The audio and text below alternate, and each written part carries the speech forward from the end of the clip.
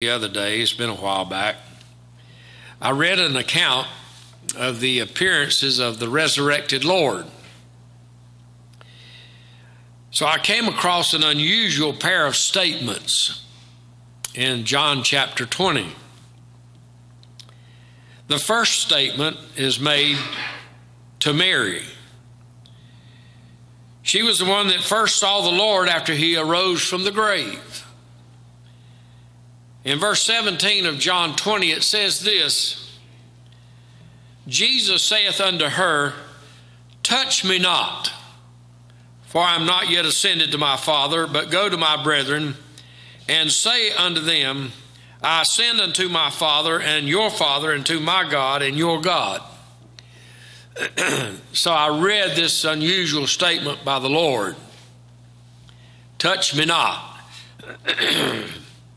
Then as I was reading further on, 8 days later, the disciples were together on a Monday evening, and he told Thomas, by the way, we erringly call him Doubting Thomas. There's not a one of us in here that does not have the same nature that Thomas had. I don't think we give Thomas the credit that he deserves. He was a realist. He just saw things in a real fashion, and he said, I'm not going to believe until I really see the nail prints in his hand. That's not doubt. He's just realistic. He's not going to take anything just from hearsay. By the way, that's a good thought. That's a good trait to have. What you hear, half the time what you hear is not true anyway. How many of you know that? Yeah. I don't care whether you like it or don't like it. A lot of stuff you hear on TV is not true. I would suppose that probably 90% of it's not true. But I don't know. But let me tell you this. Thomas said this. Jesus said to Thomas, reach hither thy finger. This is 8 days later. And behold my hands, and reach hither thy hand, and thrust it into my side, and be not faithless, but believing. The title of the message is Touch Me Not, or Touch Me. On Sunday, the day of the resurrection, he tells Mary not to touch him. And on Monday, 8 days later, he tells Thomas, touch me, basically. This presents a problem to my mind. I don't know about you, but I'm like Thomas. I'm realistic. Now, what's going on here? He says in one case, touch me. In another case, he said, don't touch me. And something's wrong. You say, well, it could have been. Did the Lord ascend between the time he talked to Mary on the first day of the resurrection? Did he ascend into heaven and come back? Is that what happened? I don't think so, but it could have been something like that. Or was his glorified body changed in the 8 days between the resurrection Sunday and the next Monday? Did that something change about his body? Was there something about his wounds, his hands and his feet and his side? Was there something about his wounds that were touchable and the rest of him was not touchable? What is the answer to all these questions? Well, there are a lot of questions in my mind about these two statements, touch me not, and then reach hither thy finger, reach hither thy hand. So here's what I want to do. I don't want to answer all those questions. I don't have time to even delve into the questions that my mind present to myself. But I want to shed some light on this scripture and see what you think about it. How many of you are ready for a little bit of light from heaven? I just like it when God gives me a little bit of light. So I want to shed some divine light on this dilemma in my mind. First, let's look at the scene of the first appearance of our Lord after his resurrection. This would be a good Easter sermon, but I declare it's good to preach resurrection anytime. Here's the scene. It's a garden. You say, well, preacher, we understand that. I understand it too. But Mary supposed that Jesus was the gardener, so we know that it was a garden. And a gardener attended to the plants of that particular place. That's supposedly what he did, took care of them. And John tells us specifically that the place of the Lord's burial was in a garden. John 19, the chapter before, verse 41. Now, in the place where he was crucified, there was a garden. And in the garden, a new sepulchre wherein was never man yet laid. Now, as we think about this garden, I don't know about you, but I immediately go back to the original garden. I don't know about you, but that's what I think. And I also go back to the original law. Here's a garden, and in this garden is a sepulcher. It's a place of the dead. And the law of the Old Testament says, Jews, you don't go near a dead body. Because if you go near a dead body, you'll get polluted. And we didn't understand that, but they tell me in scientific terminology that it's a good thing for us not to be around a dead body because we might get whatever they had that caused their death. I wouldn't want to be an undertaker, would you, or an embalmer or anything like that. But can I tell you something? This was a place of the dead, and the Jews were not supposed to be there. And here's Mary going into that garden. It was a garden of the dead. It was a garden that is reminiscent of the Garden of Eden, because it was there in the Garden of Eden where death and the grave got its beginning. There was no death until the Garden of Eden and the sin of Adam and Eve. And now death gets a start and grave gets a start. And so here's the original garden where the Lord put man, where there was no death and there was no grave, and all of a sudden now there's a death in the garden and a grave in the garden. And here we have another garden where the Lord was resurrected. Praise God for that. Amen. You could preach on the garden a long time.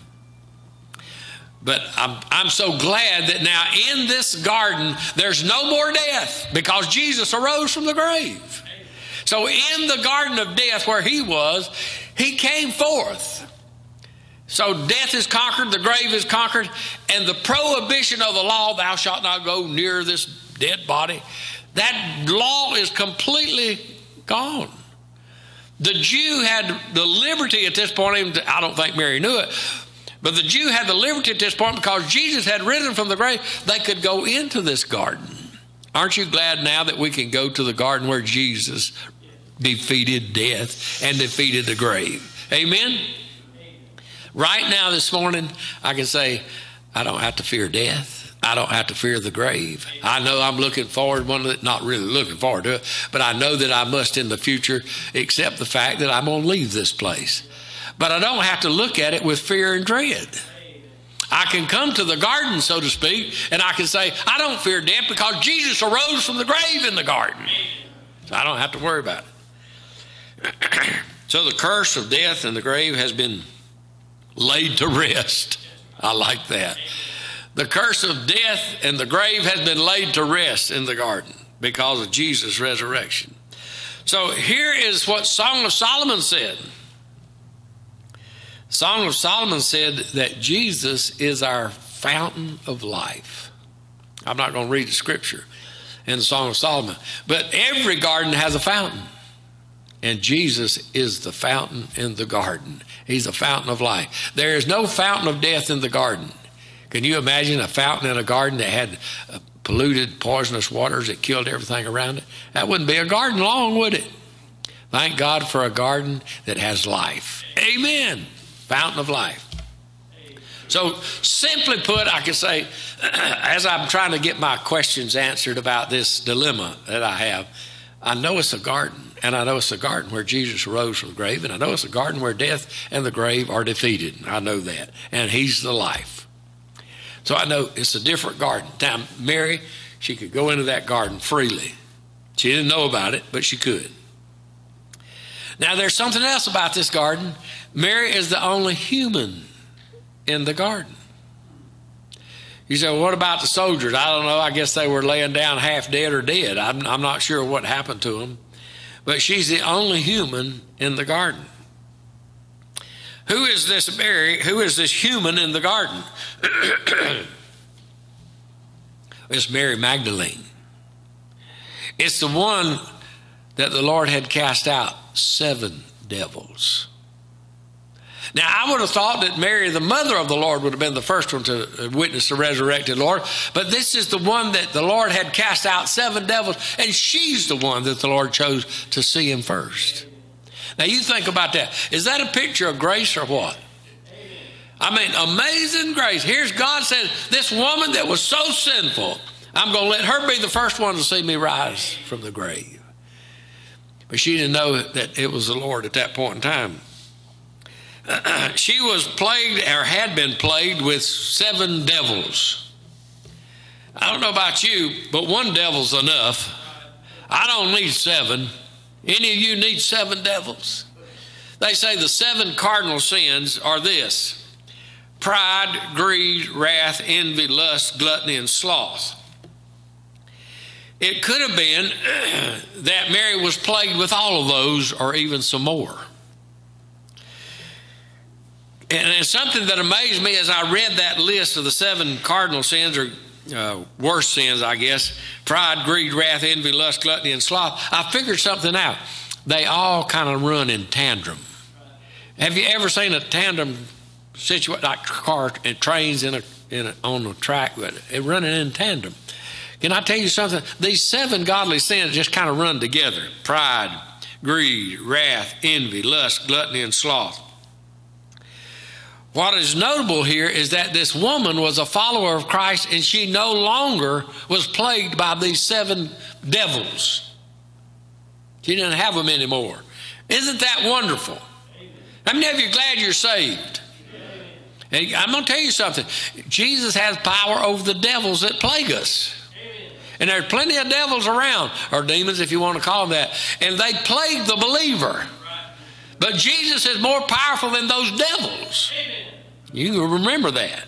So here she is. She no longer has the devils plaguing her.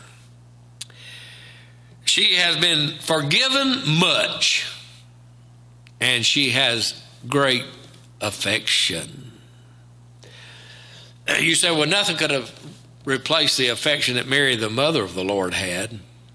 But that could have been a motherly affection.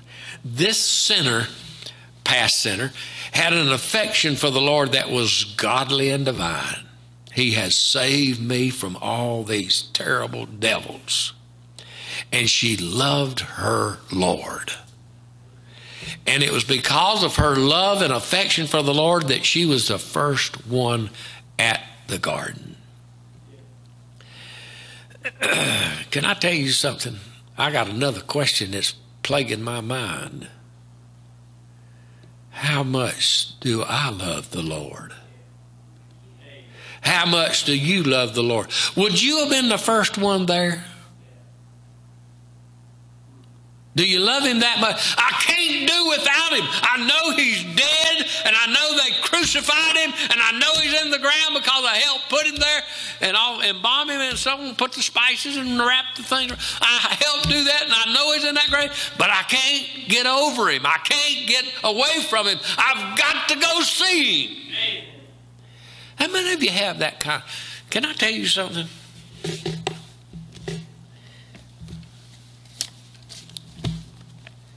Here's your Bible. And I wonder if you are over here saying, I must read my Bible sometime today. Yeah. Or if you say, I gotta have it, I gotta read it.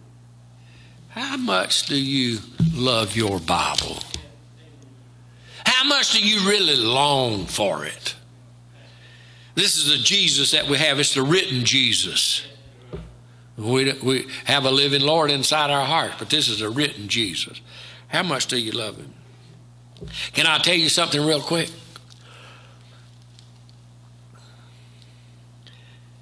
The amount of affection that you have for the Lord is determined by how sinful you see yourself. She knew that she was a wicked person. She knew that her past was awful. She saw herself as sinful. And because the Lord had saved her from her terrible sins, she loved him much. Can I tell you something? I don't care how goody-goody two-shoes you've been in your life. or how sinful you've been in your life, can I tell you one thing? No person will love the Lord until they see their own sinfulness. As we see our sinfulness, we see our affection for the Lord rise. If you think you're pretty good, you probably don't love him much. You know why? It's hard to love self and to love him. You can figure that one out for yourself. Mary Magdalene was the only human in the garden. Her affection was great. I wonder if she remembered something that he said about rising from the grave. I wonder. Maybe she did. Was she so connected with the Lord that she could not stay away from him? The fact is that this former great sinner is the only human that went to the grave that Sunday morning. Oh, there were others. We know the stories, but you look it up. Now, I want to say something else about Mary. When she gets there to the grave, she kneels down and she's weeping as she looks into the sepulcher. So she had a great affection, but she got a great humility. Great humility. She didn't walk into the garden saying, woohoo, look how great I am now. I've got all the devils gone. Now, folks, there's nothing wrong with shouting about the deliverance and victory. I'm glad we have victory in Jesus, and the Bible tells me to praise the Lord. And we ought to do that in the right way. But this lady is coming to see the Lord, and she's humble. She's on her knees, bowing, and she's weeping.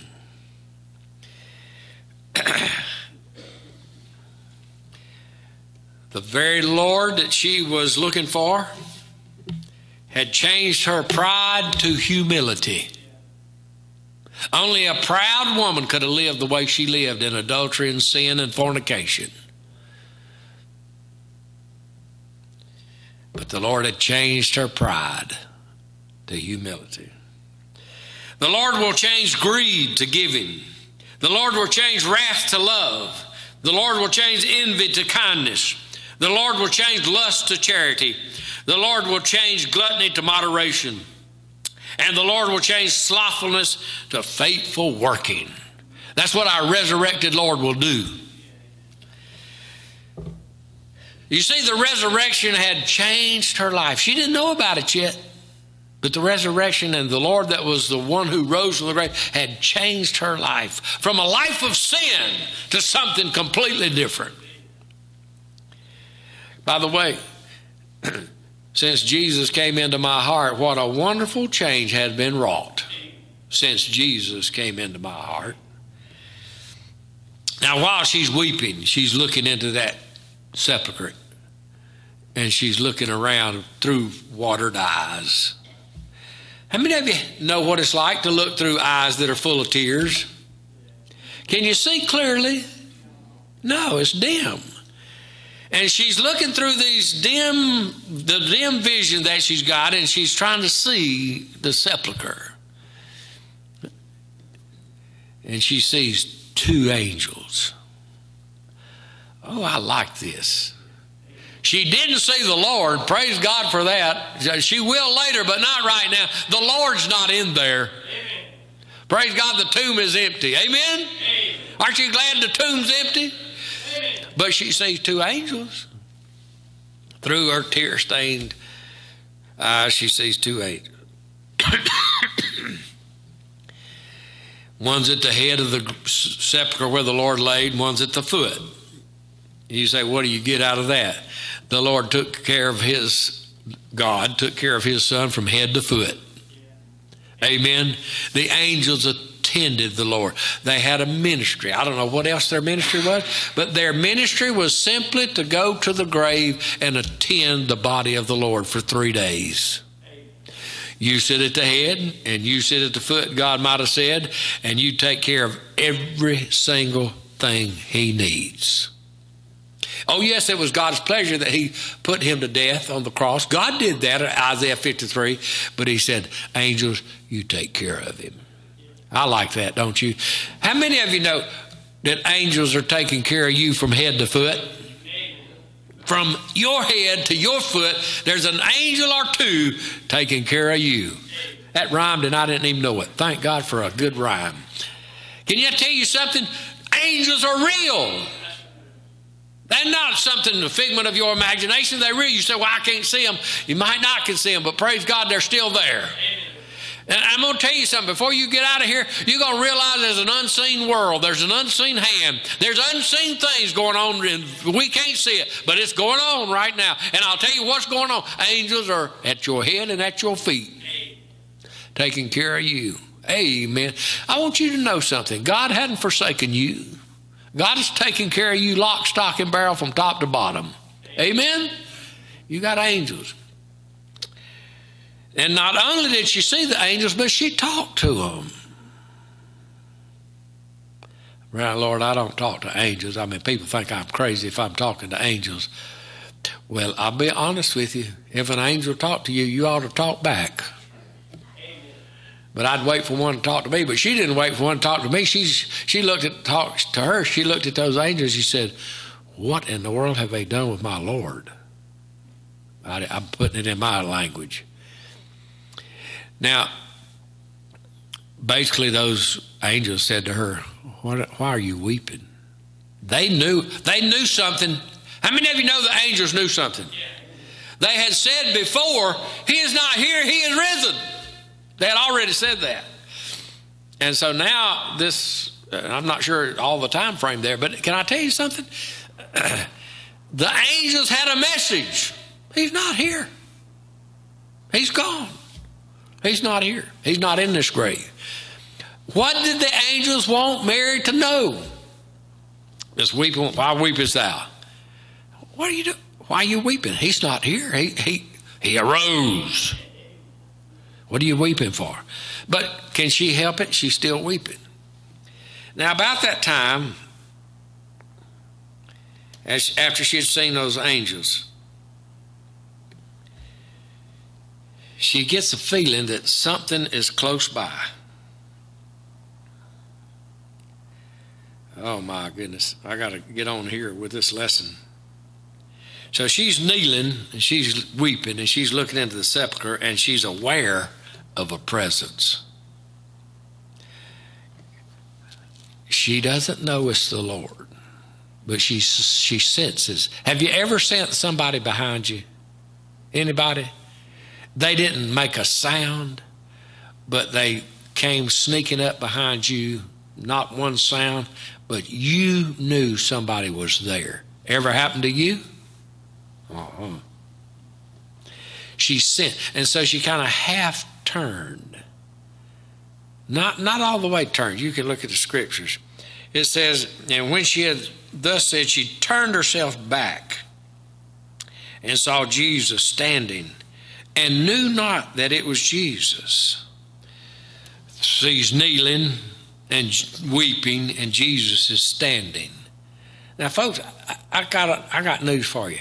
I don't think this kneeling, weeping woman went, "Hello, Lord." I believe she's looking at the lower extremities. She just supposed that he was the gardener. She knew not that it was the Lord. She just sensed his presence. I'm going to tell you something real quick. You don't have to see the Lord to know he's present. You say, "Preacher, if I could just see him." You don't have to see him. The Lord is present whether you see him or not. Amen. And I'm gonna promise you this one thing. If you walking with the Lord, there are going to be times when you know he's there. You can't, no doubt about it. It is reminiscent of other things in the Bible, but I'll not take time to talk about that. So Mary's not recognizing the Lord, but she also knows that something's there. Somebody's standing there. How many of you have ever heard the old song, "Stand by me"? When the storms of life are raging, stand by me. How many of you know it? It's in the book. Can I tell you something? the Lord is standing by us. Can you remember that? How many of you can remember the Lord is standing by us? But I got some more news for you. I'm getting plenty of light out of my scripture. When I'm kneeling in prayer, He especially likes to stand by me. When you pray and when your heart is torn up, her heart's tearing up. I mean, it's a mess. And she's kneeling and weeping, and the Lord's standing by her. Can I tell you something? The Lord is standing by you right now, and especially when you pray. Amen? How many of you are glad He's still standing there? He said, I'll never leave you nor forsake you. But something else happened. While she's standing, kneeling, and weeping and looking around and supposing Jesus to be the gardener, all of a sudden Jesus says, Mary. Man, that changed things real quick. How many of you know that immediately she knew that voice? Immediately she knew the voice of Jesus. Can I tell you something? If you know Him, my sheep hear my voice, John said. Amen? And can I tell you something? If you are a sheep of Jesus, you can hear His voice. And I'll tell you where you hear it the most. When you read the scriptures, you'll hear His voice. I like that, don't you? Immediately she says, Rabboni.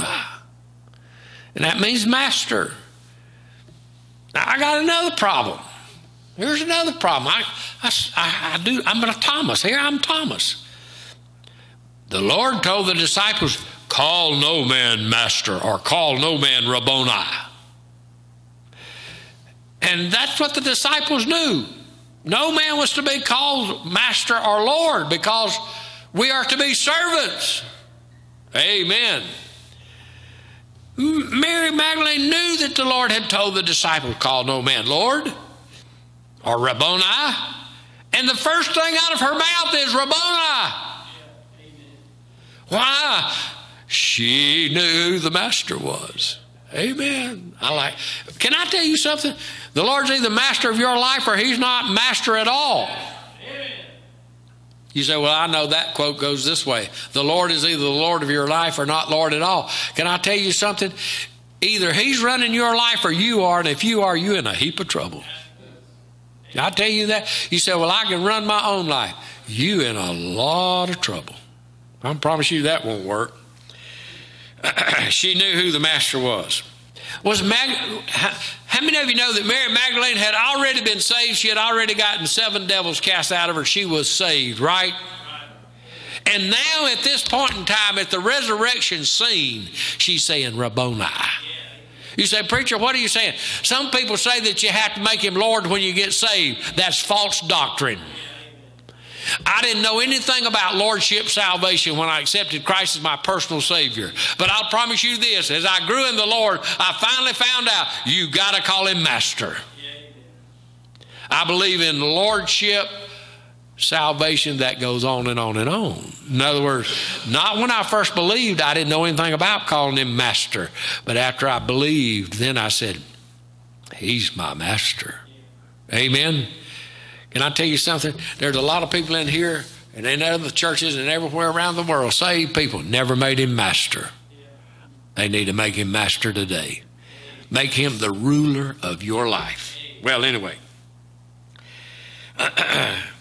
Now, Jesus, I got to finish this up. How many of you are ready for this to be done? I'm getting some light on the subject, okay?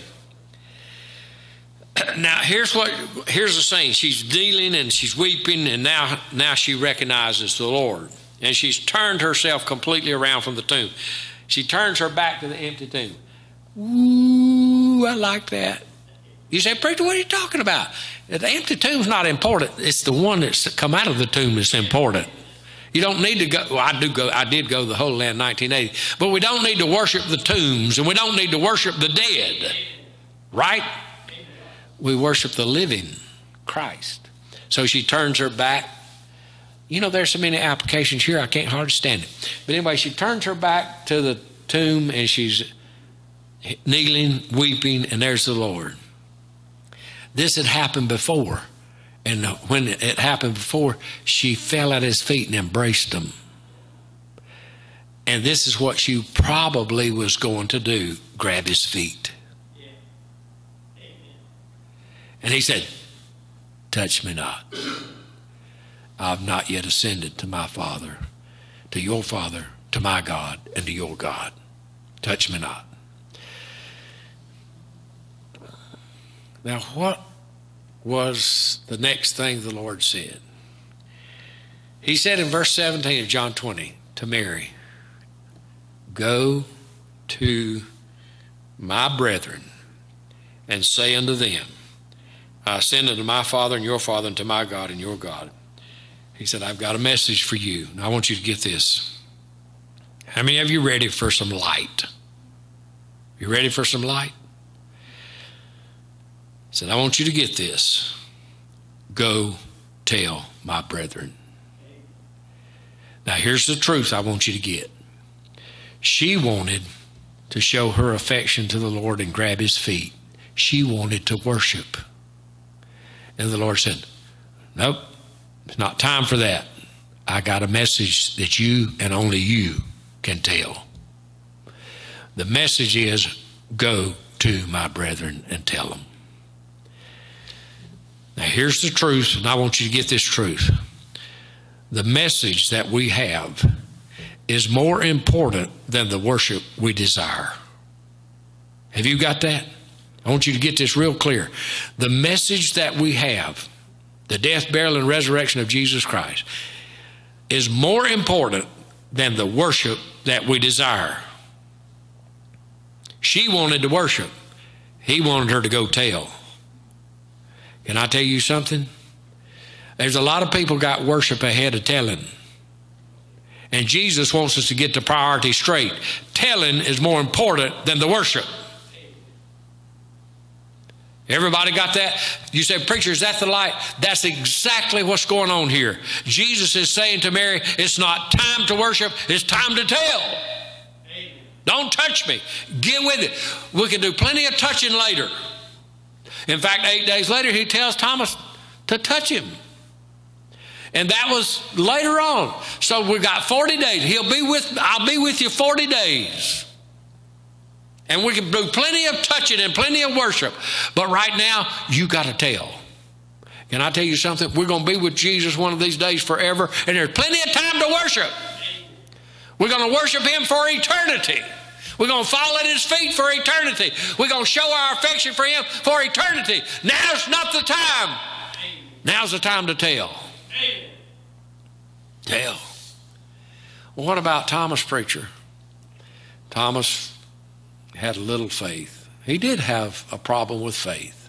He was a realistic person, but his faith was not as strong as Mary's. You see, faith and affection have a close kin. But anyway, his faith was not quite as strong.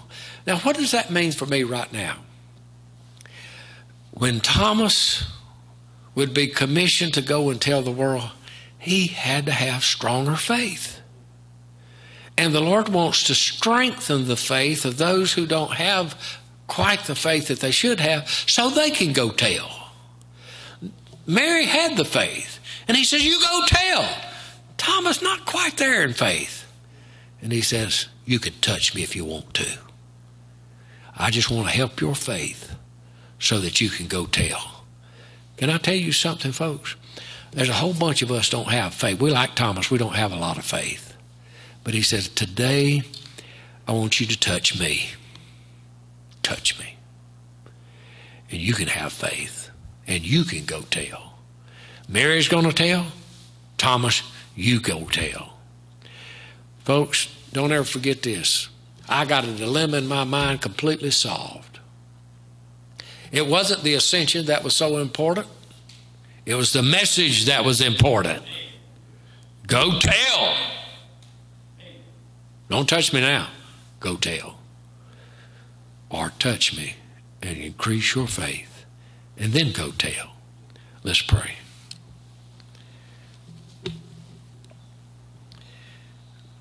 Our Heavenly Father, I pray that you would take the message and you'd use it. I pray this every time I preach. But Lord, I believe you gave me this message, and I believe it's something for every one of us to realize something. We've got eternity to worship, but we only have a short, brief lifespan to tell. Now is the time for God's people to tell the message of salvation.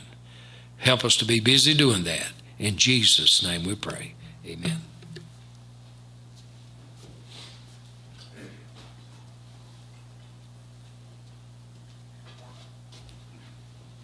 Grab you a hymnal, turn over to page 485 with me. Let's sing a little bit of Have Thy Own Way, page 485, and stand if you can.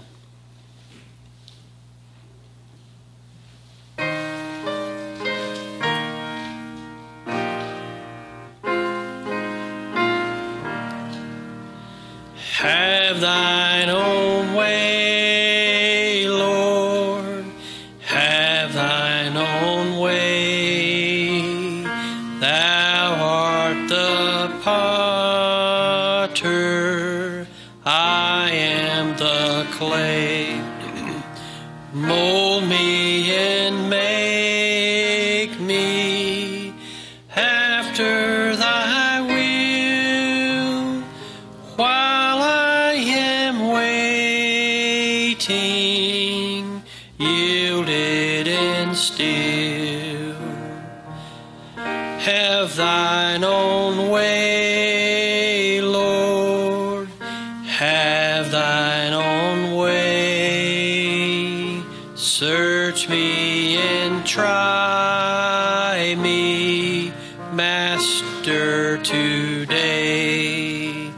Whiter than snow, Lord, wash me just now, as in thy presence humbly I bow.